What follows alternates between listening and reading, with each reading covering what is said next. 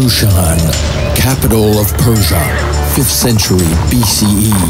Haman's final solution for eliminating the Jewish people is almost carried out, but the tables were turned.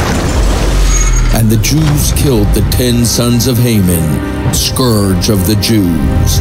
And Esther said, "If the king sees fit, give the Jews leave to do as today, and hang Haman's 10 sons on the gallows tomorrow." If Haman's 10 sons were already killed, why did Queen Esther ask to have them hanged?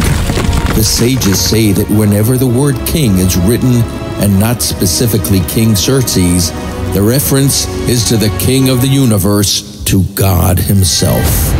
Many years later, it became clear that Esther's tomorrow referred to a next day far in the future. 1945. Germany is vanquished, but the Nazis' final solution systematically murders 6 million Jews. When the war ends, leading Nazi criminals were put on trial in Nuremberg. 11 of them were sentenced to death, normally carried out by firing squad or electric chair, but surprisingly the court decides that they would be hanged. Julius Streicher, death by hanging. Goering, death by hanging. A few hours after sentencing, Goering commits suicide, leaving 10 remaining war criminals for execution by hanging. Esther asked for 10, and 10 remain. October 1946. The criminals are hanged one by one. Among them was Julius Streicher, described as the Jews' #1 enemy.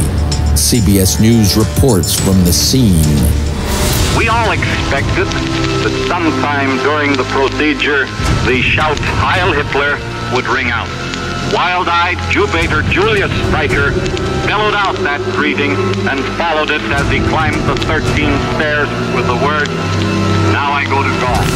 Purim Festival 1946, and now to God. Astonishingly, the Book of Esther has a strange anomaly. The names of Haman's sons are traditionally written with 3 smaller-sized letters, spelling out Tashaz, the numerical equivalent of the year 1946, the year that the 10 Nazi war criminals were hanged.